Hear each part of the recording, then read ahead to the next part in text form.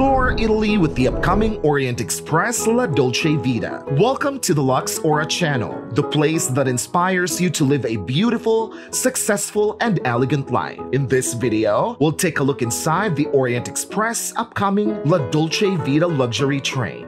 Italy, the Mediterranean Sea's boot-shaped nation, was the fifth most popular tourist destination in the world in 2019. After France, Spain, the United States, and China, Italy attracts visitors for a variety of reasons, including its cultural resources, world-class cuisine, vibrant people, cutting-edge style, historic buildings, and picture-perfect cities. Furthermore, Italy's gorgeous scenery includes awe-inspiring coasts, alpine lakes, and awe-inspiring peaks. This country has the most number of UNESCO World Heritage Sites, from the Italian Riviera and Venice's Grand Canal to the stunning Amalfi Coast and the Pompeii ruins. Italy has something for everyone. And now you can explore Italy with the upcoming Orient Express La Dolce Vita. The new train's design pays homage to La Dolce Vita, a time in Italian history marked by great eclecticism and artistic enthusiasm in the 1960s. This was a pivotal period in Italian history when the country's inventiveness in the sectors of industry, arts,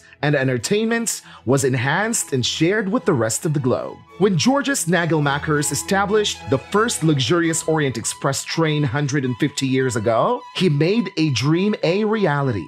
In 2023, the Orient Express will resume service, providing passengers with a once-in-a-lifetime voyage through one of the world's most adored countries. The Orient Express was designed to visit not just the main cities, but also smaller off-the-beaten-path jewels.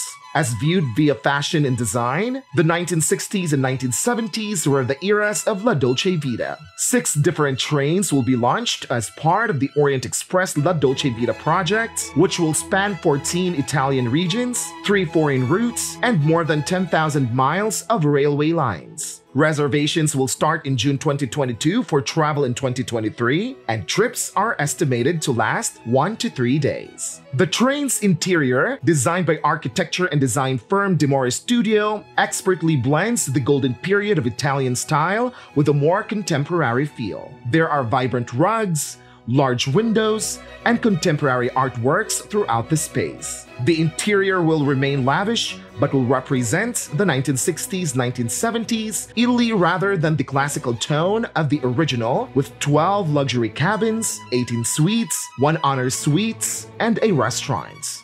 The inspiration came from design icons of the era such as Carlo Scarpa, Gio Ponti, and Ignazio Gardella, as well as artists of the spatialism movement who highlighted space and time in their work to create the look that would fuse era design with the spirit of travel.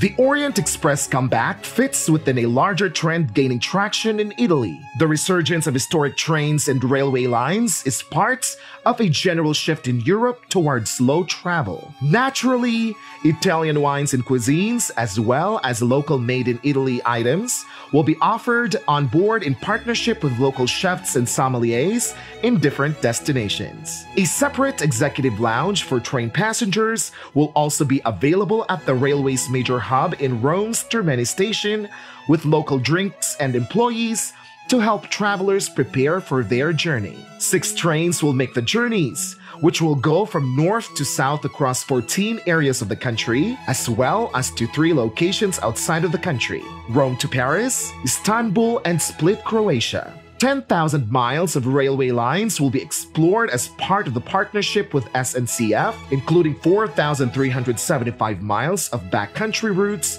leading to lesser-known spectacular discoveries, past lakes, woods, alpine slopes, and coastline. The train will travel from the Italian lakes to the Dolomites and Veneto in the north, stopping in Venice, the Lang region, and Mantova. Passengers traveling in November will be able to savor the first white truffles in Alba. In the center, the railway ascends from Rome through the Tuscan hills and Umbria, past vineyards and the art treasures of Florence and Siena. Passengers will see Sicily's untamed wests, turning back towards Syracuse and Mount Etna, then up at the Ionian coasts to the beaches of Salento, with stops at the Baroque city of Lecce and the tiered city of Matera before continuing on to Naples and Pompeii. Passengers Passengers traveling internationally will travel through the French and Italian Rivieras between Rome and Paris. The journey from Rome to Istanbul follows the same itinerary as the first Orient Express, which departed from Venice and arrived in Istanbul. Along the shore of the Dalmatian coasts, the routes from Rome to Split also passes via Venice and Trieste. Visitors beginning or completing their journeys in Rome will have an option tied to the train when it opens the following year.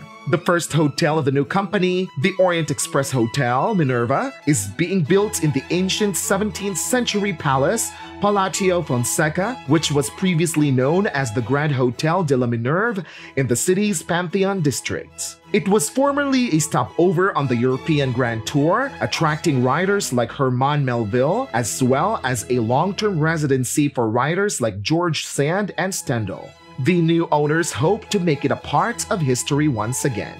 Not too surprising is the cost of a stay on the Orient Express La Dolce Vita. The trips will set you back over 2,000 euros, or around $2,255 per person per night. Just like the ever-changing coastline viewed from a super yacht enriches the experience, the tapestry of shifting landscapes and mood of the location you encounter on this train enriches the experience even more. By resurrecting the golden age of train travel via modern luxury, the route unites three of Europe's most thrilling and culturally rich cities, bringing the continent back to life. The experience is made even more luxurious by the train's unique history, exquisite service, and sheer abundance of room. It is a true indulgence. So are you ready to discover the wonders of Italy aboard the Orient Express La Dolce Vita? Leave us a comment below, and as always, if you like this video, make sure to thumbs up and subscribe to our channel before you leave. Thanks for watching. See you next time.